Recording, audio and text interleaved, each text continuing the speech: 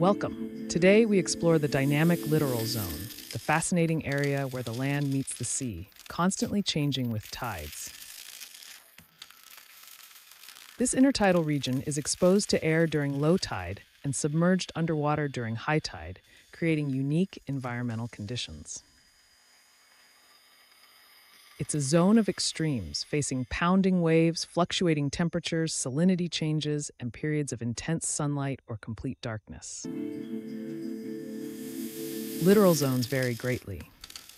Let's first look at rocky shores, characterized by hard substrates like boulders and bedrock.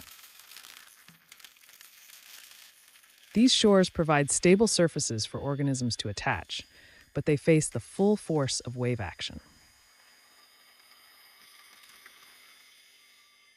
Next are sandy shores composed of loose sediment. This environment is constantly shifting due to waves and currents.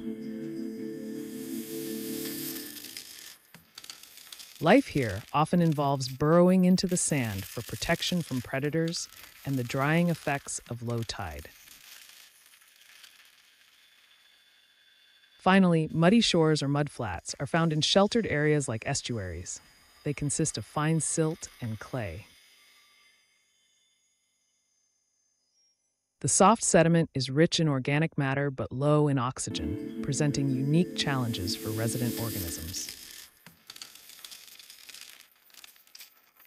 Life in the littoral zone is incredibly diverse and specially adapted. Organisms must cope with constant environmental shifts. On rocky shores, creatures like barnacles and mussels cement themselves firmly to withstand powerful waves and avoid drying out. Sea anemones retract their tentacles at low tide, while limpets clamp down tightly, trapping moisture. In sandy shores, clams, worms, and crabs burrow deep into the sediment for safety and moisture retention. Ghost crabs scuttle across the sand, often camouflaged, scavenging for food washed ashore by the tides. Mudflats support specialized burrowers like lugworms and mud shrimps, adapted to low oxygen, soft sediment conditions. Shorebirds are common predators here, probing the mud with long beaks to find hidden invertebrates during low tide. Littoral zones are ecologically vital.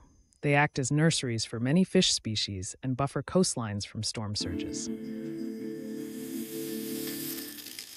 They filter pollutants from runoff and are crucial feeding grounds for migratory birds and other wildlife.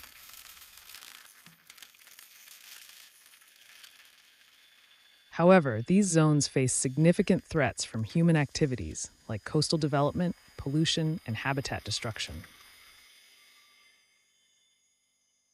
Pollution, such as oil spills and plastic debris, severely impacts the delicate life residing in the intertidal area. Climate change also poses risks through sea level rise, increased storm intensity, and ocean acidification, altering these habitats. Protecting littoral zones involves managing coastal development, reducing pollution, and addressing climate change impacts. The littoral zone, a place of constant change and remarkable adaptation, is essential for coastal ecosystems and biodiversity. Understanding and conserving these dynamic environments is crucial for the health of our oceans and planet. From microscopic plankton to large shorebirds, the littoral zone supports a complex web of life worth protecting. Let's appreciate the resilience of life in this challenging interface between land and sea.